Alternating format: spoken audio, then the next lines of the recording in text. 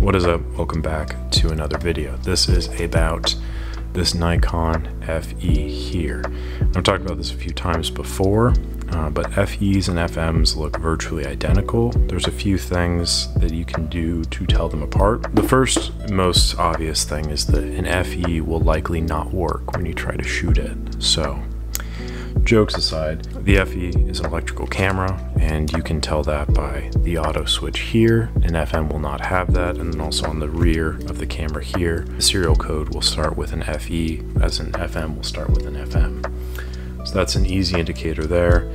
This FE was broken, and it was really broken, but I have it fixed. I'm going to talk about the repair process because this is a very important and valuable lesson. I'm going to move this out of the way for now. Just focus in on this.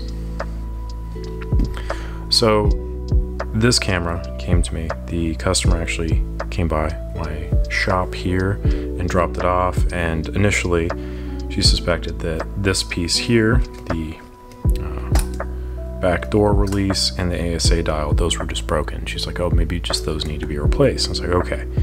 So I asked her, like, she's sitting here, we're chatting and stuff. I'm asking her, like, what was wrong with it? And she had apparently dropped the camera like this. Something like artist rendition of dunk, and broke this whole thing. And you can kind of tell by like that dent and all that stuff that this was a little bit askew. So I thought, all right, that's fair, fine, whatever. So I start disassembling this, and I notice a few things. One, this plate that sits underneath all of this, this is the resistance piece for the, basically for the aperture here, for the ASA, and for the exposure compensation. All of this is in this piece. This is horribly bent out of shape. This itself, I had to replace this because it was also bent out of shape. All the mechanisms here were broken on this side. And so that's where I want to talk about this, is because it's very, very important. If you are working on a camera, if you're sending a camera out to a place to be worked on, if you're buying a camera off somebody that might not work, get as much information about it as you can, because that will help you minimize the potential variables that could lead to the camera not working, and it just makes your life so much easier. And because I knew where the issue took place, I knew where I could like centralize a lot of my attention was on this side of the camera. And obviously too, it's worth checking out the other sides as well. But when things are kind of acting up, understanding the location of which it could be caused, and then also understanding the potential issue. Like for instance, because it was dropped, things are going to be bent out of shape, maybe like disoriented, whatever. If it was dropped in water, okay, now I'm looking for water damage. Now I'm looking for, again, the same issues with it being dropped. If it was caught in a fire, you know, whatever the case may be, you start looking for these things. Any and all information you have, the more you have, the better it is. So let's break down what was wrong with this. After I replaced those parts, I put it back together and I tried firing it. And what happened was the mirror went up and the curtain stayed open. It was almost as if it was taking like a very long exposure. Now this is interesting because on a typical FE, it will fire without electrical control on these two speeds, bulb and M90, which is mechanical 90. I'm gonna punch in a little bit. It'll fire on these two speeds. Any of these other speeds require electricity. And if you don't have electricity to the camera, if the batteries are dead, if there's no batteries in it, or very likely what happens is the battery compartment, the wire that goes in there becomes separated. Here's another FE. This wire here most of the time becomes separated and corroded.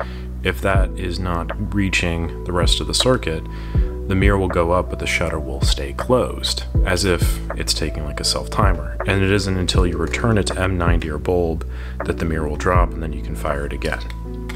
You have to advance and fire it again. But the point being is, that is a pretty clear indicator that there's not enough power to the system. So going back to what this was doing, it was almost as if I was firing it on bulb and holding down the shutter for all of that time.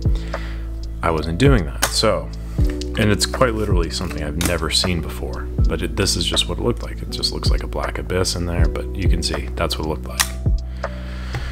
So that all being said, I'm looking now for electrical shortages all throughout here. And what I noticed was that the moment that I grounded a contact to the body of the camera, either with tweezers or I was testing the voltages with my digital multimeter deal. When I would test that, it would short and the mirror would drop. And then I tried doing it a few times where I would short it out and then fire it at shutter speed and then just wouldn't fire. And then I was also getting inconsistent readings. Sometimes the light meter would work and sometimes it wouldn't. So I tore it down a little bit more. That's when I noticed that this was all bent out of shape, so then I replaced this piece with another piece from a donor camera, of which I have many because, again, FEs hardly ever work. That being said, if you have one that works, congratulations. But anyway, replace that, and then what I noticed, after some trial and error with basically rewiring everything in the camera, because I've had this for a couple weeks now, was very simply that the battery check light, if you short this contact here, this light will come on if the camera has power. This was bent askew in such a way that it was shorting out the contact that was sitting here, so that way you couldn't adjust the ASA. And I noticed that the moment that I put a little bit more pressure on this so it wasn't touching the contact there, the camera worked just fine. So that all makes sense, keeping in mind that it was dropped on this side, it just got jostled out of place. As frustrating as it is, that is the reason why this camera doesn't work. It works fine now, but that's why it's very important to go into these repairs knowing what's wrong with the camera leading into that, and then that helps you identify potential solutions to those problems. And because it was something so minor, it's a little bit frustrating because I spent a lot of time and I worked on literally the whole thing because I was trying to figure it out. But knowing the information going into it helped narrow down potential issues and all of that. So that is it. That's how I fix this FE. If your FE is firing, the mirror sticks up and the curtain stays open regardless of what speed you're at, look for potential shorts on the board somewhere. Try to not drop your camera, and that's really all the lessons I have for you today. Anyway, thanks for watching. I'll catch you on the next one.